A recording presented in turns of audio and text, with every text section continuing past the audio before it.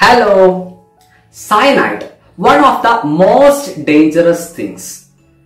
Chemically, it is nothing but carbon triple bonded with nitrogen, and it is an anion.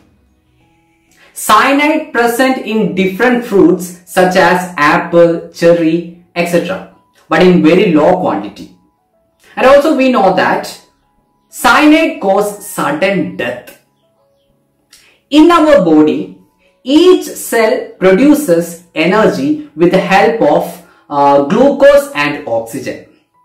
And when cyanide enters in our body, it inhibits the oxygen to enter into the cell so that the cell cannot produce energy and it dies.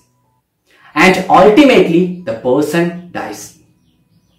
That is what actually happened when cyanide enter in our body. Thank you.